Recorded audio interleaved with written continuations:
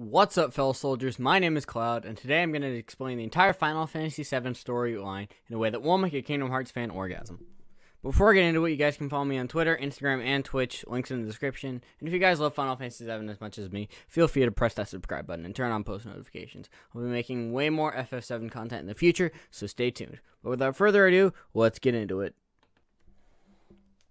Okay, before we get into it, I need to stress something. I'll be following the story of the original, not the remake. The remake, at the time of recording this, has only had one part released, and not even like any news about the second, so I can't wage anything off of that. And there are some story changes in the remake that aren't in the original that I don't want to get into just yet. I might do videos on the remake when every part is released, but for now, I can't do that. So, yeah. But now, let's start on Disc 1. So the game begins, and we're given a great shot of the most beautiful face the PS1 can offer. Pan out to the entire city of Midgar, Q logo, train time. We are introduced to Cloud, Barrett, Jesse, and the other two dudes who the writers didn't give enough personality to, so I don't care about them in this game. Go through Mako Reactor 1, fight a giant scorpion who, despite me playing this game for 5 years, still died to in this playthrough. Run out of the Mako Reactor before we get blown up, officially but not officially, meet Aerith, dash to the train, and meet up at 7th Heaven where we meet Boobs, the character, I mean Tifa. We do some shopping, head down the rabbit hole of pinball, and then sleep on Tifa's chest.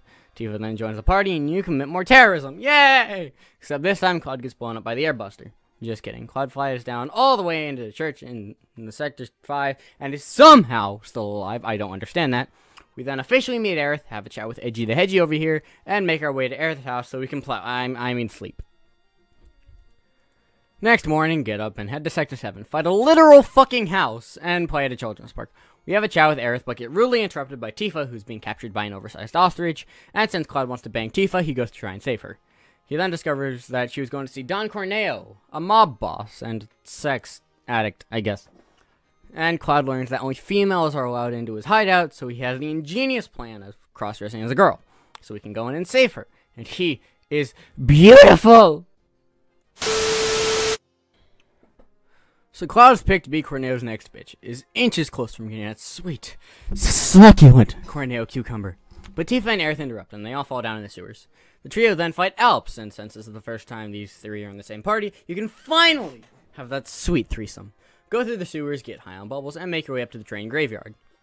It's here that you get to simultaneously play with the corpse of Thomas the Tank Engine, but you also get to fight a dude that looks like he's straight out of Monty Python and the Holy Grail. We then discover that Shinra, the group that you apparently have been trying to stop in this game, is going to drop the Sector 7 plate, killing everyone and everything in it. Tifa sends Aerith to get Barrett's daughter, who's mentioned like 3 times in this game, and Cloud goes to try and stop them. Jesse and the other dudes die, R.I.P. Jesse.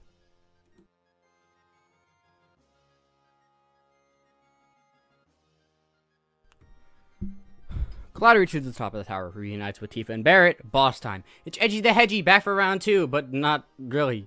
And he then proceeds to make our team living pharaohs. We absolutely demolish Reno, yet still lose somehow, and the Sector 7 plate is dropped. By the way, Aerith and Marlene are fine, although Aerith got captured in exchange for Marlene's safety. Cloud, Barrett, and Tifa all make it out alive. They all cry for loss of their home and whatnot. Well, Cloud doesn't, because he's cool and edgy and strong and stuff. They then make their way to Aerith's house because Barrett wants to see Marlene, and begin backstory on Aerith, sort of. You basically learn that Aerith is an ancient, or Cetra, but Cloud and the gang save the night and head off to rescue Aerith from Shinra.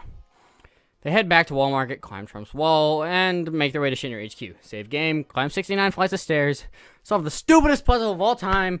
Cloud ditches his dead friend's weapon in favor of the color red, and save Aerith. Psych! Hojo, the scientist doing experiments on Aerith, decided, hey, let's have 2 endangered species and make them have sex. There, endangerment problem solved. So the endangered animal, who just looks like a cross between the Duck Hunt dog and Charmander, joined the party, and you proceed to find the dude you were trying to kill in the game, dead, but not by your hands, so you get pissed and then proceed to beat the ever-living crap out of his son and his pet dog. Ransack the village for a cool motorcycle, as well as a pickup truck. Cloud transforms into Shadow the Hedgehog, and we finish off against a boss that looks like a tank got breast implants on its tires. Look off into the distance and wonder what happens next, take a break so I don't piss my pants from all the Mountain Dew I've been drinking, and we move on to the world map. Okay, so it's at this point in recording that I realized that half of my footage for this got corrupt. And I'm not recording 11 hours of gameplay again. So here, I'm just gonna put this funny gif of Cloud up for the rest of the video. So yeah, bye! It's here that the game kind of slows down progress-wise. You're mostly just going to be grinding for levels in the overworld at this point, but story-wise, the party moves to a place called Calm, where Cloud gives us more backstory on himself. It's not really that important. All you really need to know is that Cloud in these flashback sequences isn't Cloud, but his black-haired friend Zack. You know, the guy that gave him the Buster Sword? Yeah, he's dead, so yeah.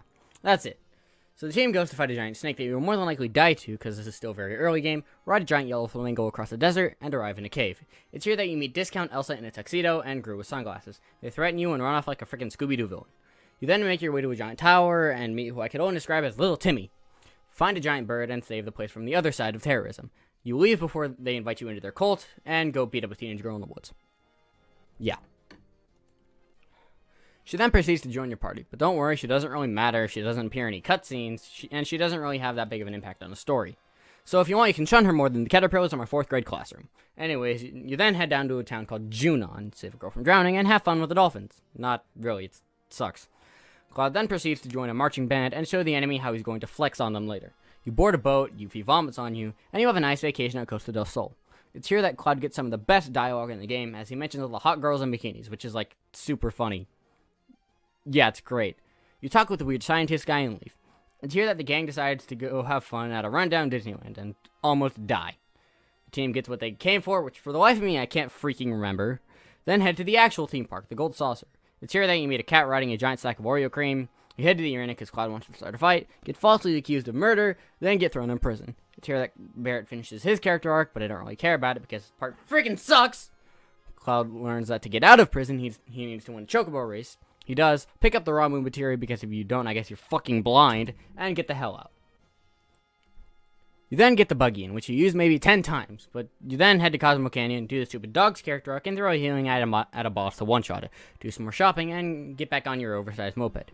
You then head to Cloud and Tifa's hometown of Nibelheim. Rescue the vampire trapped in the coffin, and Vincent joins your party. Again, he doesn't really matter, so you can abandon him like my middle school crush. Fight a giant crab, then head back to the Gold Saucer. It's here that one of the female members comes into your hotel room at night, and you go on a date. You star in the play, kill the dragon, and end the night with sex in the gondola, which is, like, super funny. Oh, by the way, I forgot to mention, when a man from Alabama joins your party somewhere along this, yeah. Yuffie then proceeds to steal everything you're worth, aka your materia. So you chase her down in her hometown to get it back. You find her in an old woven basket, kick her ass for being a brat, and she runs off and gets herself captured by Don Corneo, which you thought was dead. You save both Elena and Yuffie, and she's your friend again. You then head to the Temple of the Ancients, fight Trump's Wall, and obtain the Black Materia, and Cloud starts having worse mental problems than me in high school. Sephiroth is controlling them via the Black Materia, or something, I can't remember.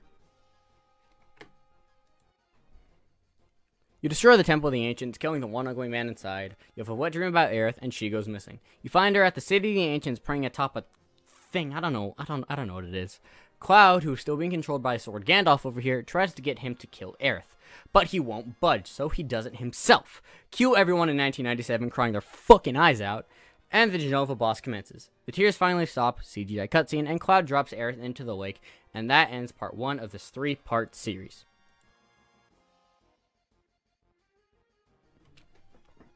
Well, that's the end of the video, guys. I hope you all enjoyed. This video took so long to make. You know, I had to record 15 plus hours of game footage, and half of it got corrupted, and I still made the video. So, be happy. I don't freaking know. But if you liked it, make sure to cross/slash the subscribe button. Like I said in the intro, I'll be making a lot more Final Fantasy VII content in the future. So if you're excited for that, make sure to hit the subscribe button and drop a like down below. And turn on post notifications, you know, all the YouTube shenanigans. But that's going to do it for me. Thank you all so much for watching. And I will see you all in the next video. Peace out.